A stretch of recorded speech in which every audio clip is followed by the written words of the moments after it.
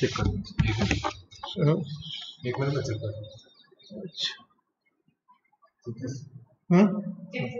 Check कर It's coming. Okay, my friends. Today we are going to cover today onwards. Rather, we are going to cover a series of lectures for a very important disease, that is leprosy. And I would like you all to be very vigilant during these lectures, because one, the disease is again showing ramping up and coming up in a big way, and second is because it's very important from the examination point of view. So both the things we will, you see, leprosy, when I talk about in my days, when I was a student, we used to go, leprosy patients were treated in sanatoriums. We were taken to those sanatoriums. They were secluded, they were out of the city, and we used to go and see those facilities which were there. And those are the days when leprosy was a condition where you had a lot of social problems with leprosy patients. But even today, a patient of leprosy is not really accepted in society to a full extent. So if a person comes to know there is a case of leprosy, it becomes a problem for the person concerned. Also, leprosy, just like tuberculosis, is a long-term treatment, and compliance is an issue. And the government says that we have eliminated leprosy. Please remember the word eliminated.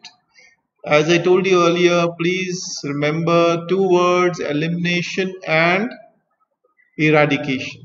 Elimination means that you have brought it to a level where it is no longer a public health problem. Certain scales have been laid down, yes. And in leprosy, India has been declared that it has eliminated leprosy. We have tended to become lax after doing that. And what has happened is we had people who were working for leprosy. We used to call it a vertical program. That means right from the center downwards, there were individuals who were working for leprosy detection of leprosy, treatment of leprosy, leprosy control, leprosy surveillance. There were people. There was a full organization under the National Leprosy Eradication Program for looking after leprosy. Once we reach the goal of elimination, the government has merged these people with a general health setup. So now, from a vertical, what we used to call a vertical program, this has become a horizontal program. That means now the task of detecting a case of leprosy rests again on the famous ASHA worker, the auxiliary nurse midwife, and the health worker at the sub-center level, or for that matter, the overworked primary health center medical officer. So all these are the problems which we are likely to face, and that's the reason why we, as I said, leprosy is again going to show its dirty head up, and we are going to have problems. So let's see what we have with leprosy. Leprosy, as you are aware, is a chronic infectious disease caused by Mycobacterium leprae. The group Mycobacterium is a problem all over the world as well as in our country. Mycobacterium tuberculosis, causing tuberculosis, long-term treatment. Mycobacterium leprae, leprosy caused by Mycobacterium leprae, also long-term treatment, also a problem. It mainly affects the skin and peripheral nerves, but has a wide range of clinical manifestations. The disease is characterized by a long incubation period, generally 5 to 7 years. Yes, this is a very, very classical feature of this disease, that you have a very long incubation period. And we'll talk about this thing about paucibacillary and multibacillary types depending on the bacillary load. Actually, I really don't need to talk about paucibacillary, multibacillary, because you all are experts in microbiology. You all have learned it in detail in microbiology. It will be revision for you all, And I hope that you'll have learnt it well in microbiology, because we'll talk a little bit in detail about this as we go into the lecture.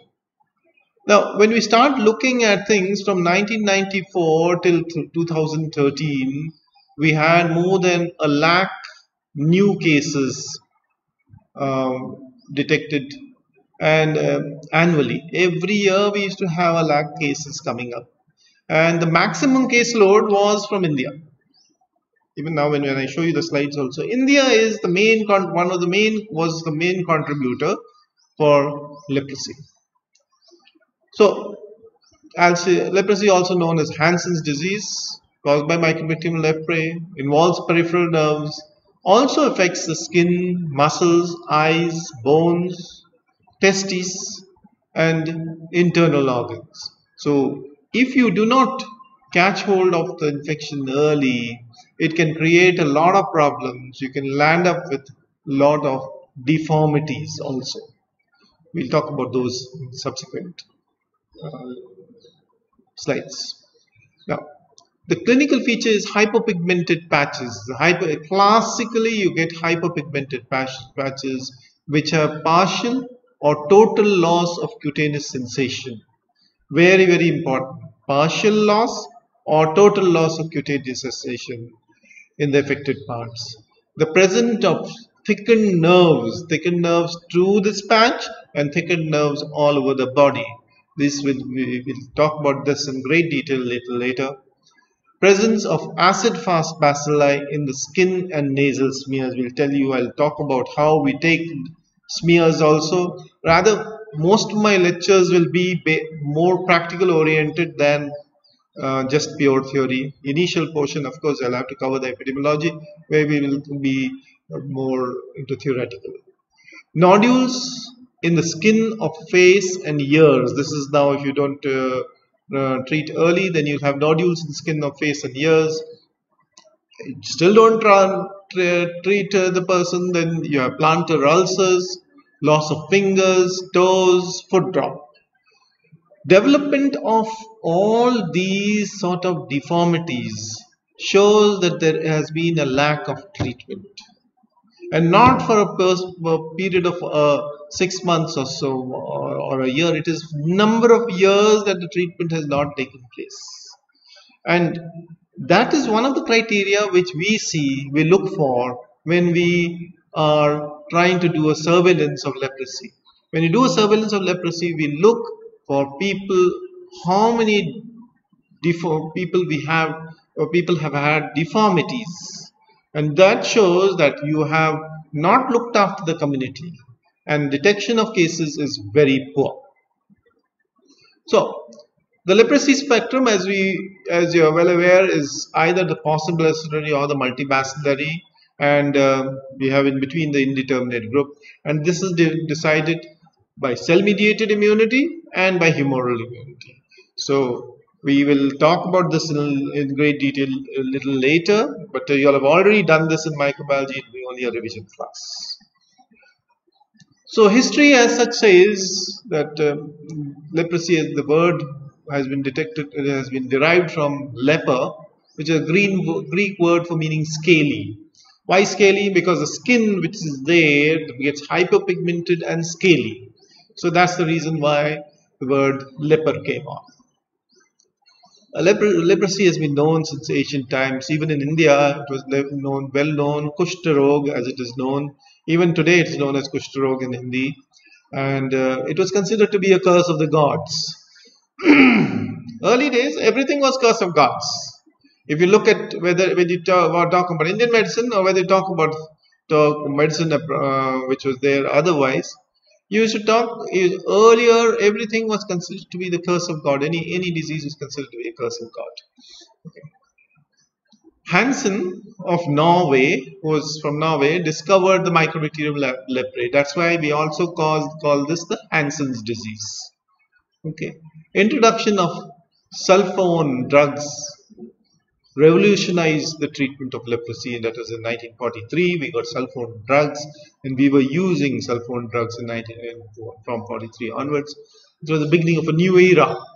1971, we had Kirshheimer in USA who report. You see, we couldn't grow this lepra bacilli anywhere, but 1971 we found Kirshheimer found that armadillos developed disseminated leprosy, and that was when they experimentally injected armadillos, and they found that we are able to grow them in armadillos. So 1980, so cell phone therapies were going on. So DDS was there was there since a long time, and we used to consume a large amount of DDS. So that was or Dapsone, as we well know it now, was taken as a monotherapy earlier, but then treatment. We found that people became resistant, and we didn't have any other no other medicines were available. But 1980 we shifted to what is called the multi-drug therapy due to resistant cases. So let's consider what are the agent, host, and environmental factors. The agent, as we are aware, Mycobacterium leprae, acid-fast bacilli, both intracellular, extracellular in the host.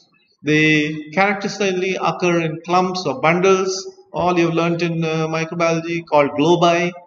They have an affinity for the Schwann cells and cells of the reticuloendothelial system. They remain dormant in various sites and cause relapses. Very difficult to get rid of them, especially when they are in the Schwann cells. Numerous antigens were detected for Mycobacterium leprae. That is the whole problem with when you start looking for a vaccine. If there is only one antigen, you can make a vaccine. If you've got numerous antigens, the problem for creating a vaccine becomes even more difficult. Leprosy, the vaccine creation, I mean, we have been looking for a vaccine since ages. Nothing has come so far. We have some trial diseases, trial vaccines available. Another thing about vaccines, please let me put it very bluntly. Today, COVID vaccine can be made in 6 months. But leprosy vaccine has taken years and years and years. Why so? The reason is very simple. The COVID virus infected the rich and the poor. The countries which developed countries as well as developing countries. So, amount of funds which have been put on the development of that vaccine are huge by the developed world. The developed world has the money to put in. But leprosy is more in the developing world. It is more among poor countries. What are they going to give? The society which we live in thinks in those terms only. That's why not enough money has been put into leprosy development by the developed world.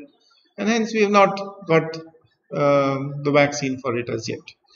Phenolic glycolipid is a specific Mycobacterium leprae antigen, and that's what we start working on as far as vaccines is concerned. We have seen these in microbiology, the lepra bacilli. The source of infection is generally a multibacillary case, and the source should be in the community. And inapparent infection may also occur from the source of it. You see, a person leprosy, as I told you, the patient can get the disease after 5 to 7 years. Can see a patch after 5 to 7 years. So during that time, any time when you may find, if he's a multibacillary case, also he may be infectious and without any apparent infection may be transmitting the disease. All patients with active leprosy must be considered infectious. That's very important and very, very easy to make an infectious patient non-infectious. We'll talk about it later as we go back. Wild animals involved are armadillos, mangabe monkeys, and chimpanzees. These are the 3 animals which do get the infection, which a lot of research going on them. This is the 9-banded armadillo, which was well known, and we also cultured this in the footpad of mice. You've heard about that also. That's microbiology they must talk to you in detail about it. Now, the portal of exit was earlier considered to be only skin. Please remember, portal of exit. When I was doing my MBBS, I was told that it has to be close contact. Contact means skin contact with with the patient and for a number of years. No longer so. Now we are aware that nose is the major portal of exit of the bacilli, and nasal mucosa discharges from the nasal mucosa when they sneeze or blow nose. That is the time when is the problem. The other portals are ulcerated or broken skin. Intact skin generally doesn't transmit the bacilli.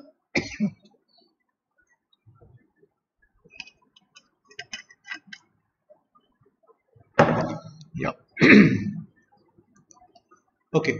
Droplet infections, leprosy may be transmitted by aerosols. So that's the major source of infection.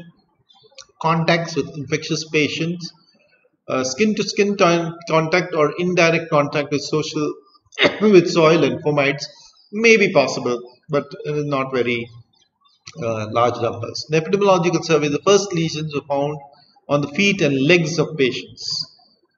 So there was this theory that it is transmitted through the soil. Not been not a very strong theory that it's transmitted through the soil, but you do find that the lesions are there on the feet and legs. The other routes of transmission which are known are maybe transmitted via breast milk. So you have to be careful for a lepromatous mother who's breastfeeding. We have to make her non-infectious. By insect vectors or tattooing noodles, these are all hypotheses which are there. Nothing very certain about these things.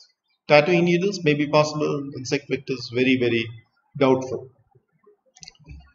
Infectivity, the leprosy is highly infectious but of low pathogenicity, very low pathogenicity.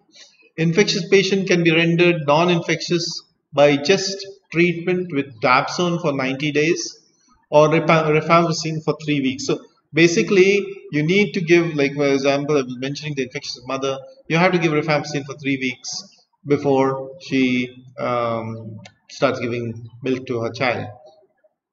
Now they've been trying rifampicin nasal drops or sprays for 9 days. That's also one of the controversial therapies which has started off. Attack rates among household contacts. Remember, the attack rate varies from 4 to 12%, not like COVID where we have very heavy attack rates. It's just 4 to 12% expected to show signs of leprosy within 5 years. All ages are likely to get the disease. Incidence is generally high between 10 to 20 years. And if there is leprosy in a child population, it is considered of very high epidemiological importance. Why so? See, if a child has got leprosy, we are so certain that it is from the family. Also, if a child has got infection, we also know that there's an infectious case present in that area for the duration of the life of the child. So generally, if the child is say about 1 year or 2 years, that means there's an infectious case within 1-2 years. So it's not that the person is come and gone or something of that nature. Also, child infections are likely to get transmitted also much easier. Once the child is taken from is carried by one person and then carried by another person, the transmission is also higher. High prevalence of infection in children indicates that there is active and spreading disease. So we are very concerned about children this thing. And if there is deformity in children, it shows that there is total negligence as far as treatment of cases is concerned. Because that means that the child has developed the illness, the patch has not been looked after, and deformity is developed. That shows that the family is really not bothered, because the patch in a child would definitely be seen by the parents, and it has been neglected quite grossly. Both incidence and prevalence of leprosy appear to be high in males rather than females. Common thing which is possibly because males are more likely to go out and get the infections. Females generally more staying at home. High incidence in males may be due to greater mobility and increased opportunities for contact in many populations. Okay. Migration in India, mostly it's a rural problem which is there. Urban areas, now people have started moving from rural to urban. I mean, now earlier, now they're moving from urban to rural. With COVID being present, people are moving from urban to rural. But generally, the problem was in the rural areas, now coming into the urban areas because of mobile migration.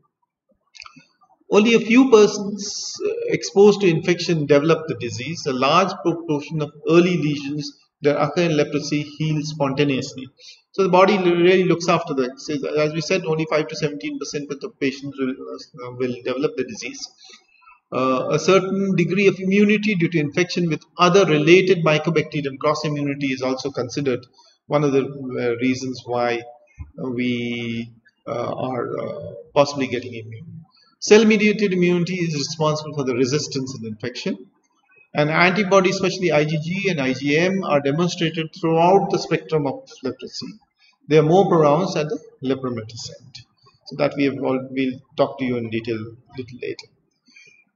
The genetic factors, there's an HLA-linked genes which can influence the prognosis of leprosy.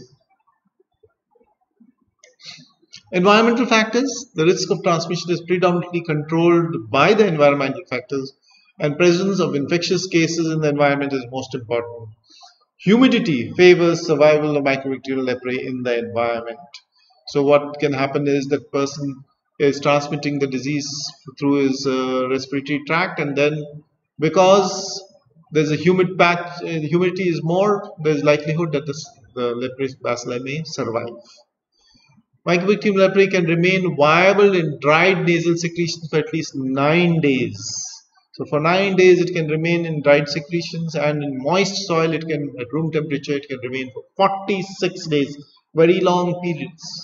So that's the reason why the theory goes that it is transmitted through the soil. We have so many of our friends who keep on spitting around all over the country, that you find that possibly from there we have transmission of number of diseases, and including mycobacterial leprae. Overcrowding and lack of ventilation will transmit all respiratory diseases. You can put this: overcrowding and lack of ventilation will transmit a large number of all the respiratory diseases. Social factors, with close contacts. We are talking about social distancing today. If social distancing was followed earlier, masks were followed earlier, we would have possibly not had a large number of diseases. Is there any population which used to use masks earlier? Well, if you really go to see, most of the Asian countries, Asian countries includes India, but South Asia is, when you go to US and all, you are suppose somebody is referring to Asians. He generally means the Chinese, the Vietnamese, the Mongoloid class which is there of people, while we are known as Indians or South Asians. Asians being, so the Asian class, that is Chinese, Japanese, and Vietnamese, that class of individuals, whenever they used to go to crowded places, earlier also when they used to go on vacations or crowded places, they used to wear masks. A very good habit which they had, and it used to stop a large number of infections. If that sort of thing can come into our country has got lots of reasons for transmission of disease and COVID and various other respiratory diseases. One is overcrowding. Second is the unhygienic habits, not washing our hands frequently. Third is spitting, coughing and spitting, all sorts of unhygienic habits whichever. And this has been propagated from time immemorial. We have people even film stars going around and propagating khai ke pan bananas wale. You have the pan and spit it around, spit here and spit there, and you have pan leaking from your mouth and coming onto your kurta. It was supposed to be really very traditional and very good, but it has its own problems. We must. It's time that there is a change takes place, and we now recognize that these are factors which require to be controlled. The social pathology, leprosy is often called a social disease, social stigma, as I mentioned, deformities, guilt, and unfounded prejudices are there. Over the centuries, highly contagious, and it was considered they considered to be incurable. That's why the people were kept outside the city. Patients hide their early lesions and thereby delay the treatment. Leprosy control programs, the emphasis is laid on early detection and treatment. So, what about deformities? What about those people? Those people are generally ostracized. The incubation period we have mentioned 3 to 5 years, more in lepromatous cases than tuberculoid cases. Some prefer the term latent period rather than incubation period because really you don't know whether the person is infectious in the early portion of the disease. Knowledge of this incubation period of the relapses and duration of surveillance after treatment. See what happens is many a time because of the long incubation period and a person possibly has already had his treatment, but relapses can occur, and because he has taken a treatment or the treatment has been stopped in between, the these relapses takes place. This stopping of in all cases where there is long term treatment, we have lots of loss to follow up, and we must remember that leprosy is also no different. Now the world over, what's the problem which we have? 8.4 cases per 10,000 population in 1966 to a peak of 21.1 per 10,000 in 1985. So in 1985 we was the peak time, and we then came up with MDT, etc. Since then, gradual decrease due to improvement in management of cases, low number of relapses, high cure rates, absence of drug resistance. This all thing went on till it came down to 0.25 per 10,000 in 2017. 122 countries were considered endemic in 1985, and now we have 22 countries where it's a global priority. Global burden of disease 5.2 million in 1985, and you have about 1,92,713 cases in 2017. So where's the maximum burden of disease is in India, Brazil, Myanmar, Madagascar, Nepal, and Mozambique. These are the 6 countries which have the maximum burden of disease.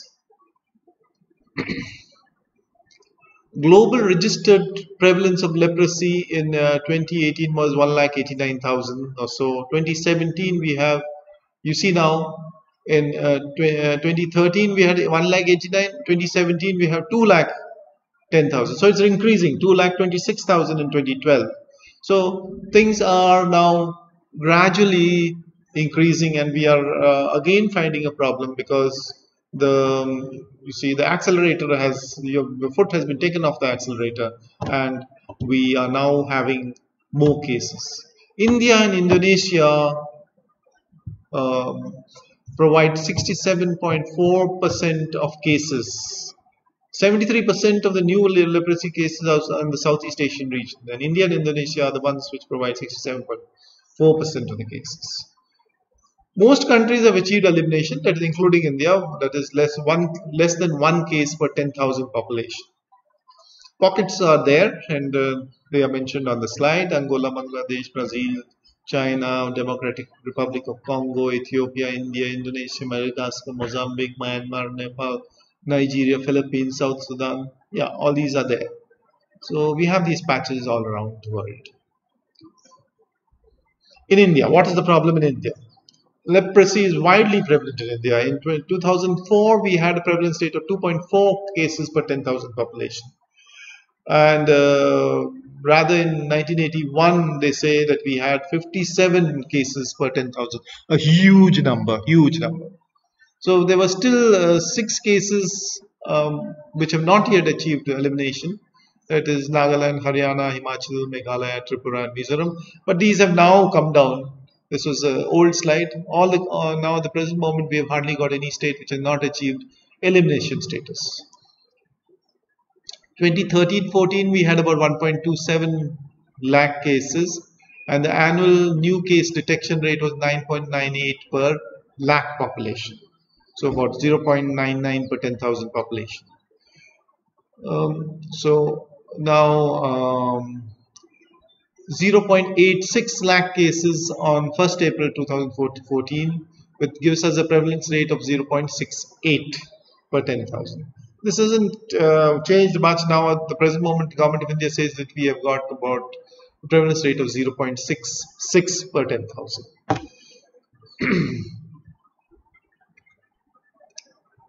Okay, there are lots of figures around here which you can, for your exams, may come useful. So we had, if you really look at studies which are there, multibacillary cases were 51.48%, and females were 36.91%, children 9.49%. Grade 2 deformities means very neglected cases 4.14%. And in SC/ST, there were more cases, that is 17 to 18% over there present. So the rest, I think we'll skip these large number of figures for you. This is what you should remember. New cases in 2016, 1.35 lakh cases. Annual new case detection rate 10.17 lakh per 1 lakh. 2017, that's now most recent, is prevalence of 0.66 per 10,000.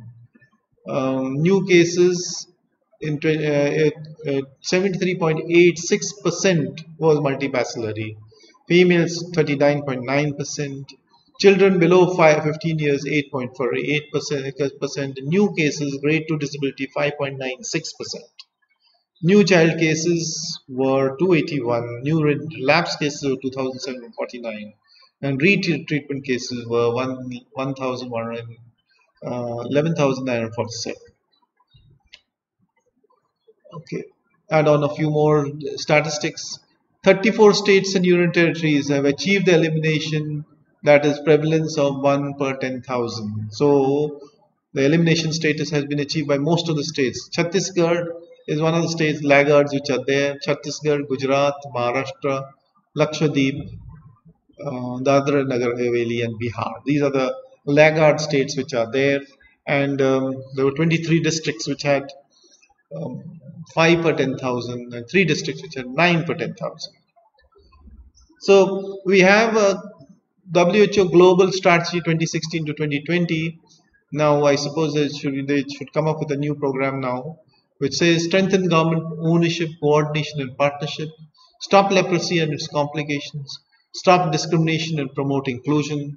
And the key targets were 0 grade 2 disability among children with leprosy, reduce grade 2 leprosy in new leprosy cases with less than 1 case per million, and 0 countries with legislation allowing discrimination. So all countries should have should look at their legislation discriminates. See, like for example, I'll give you an example.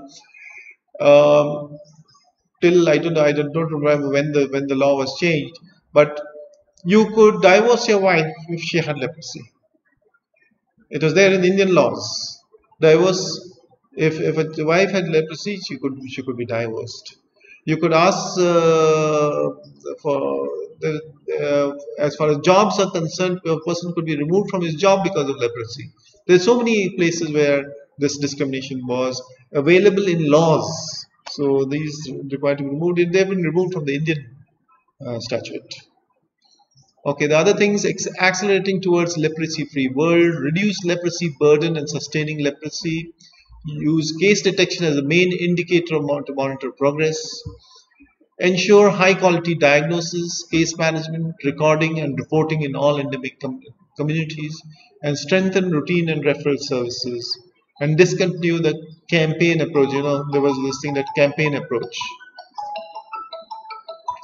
Okay, we'll leave this. We have cardinal signs and symptoms of leprosy. We will talk about it sometime later. Today we will end at this particular stage. Thank you. How can we get out of this?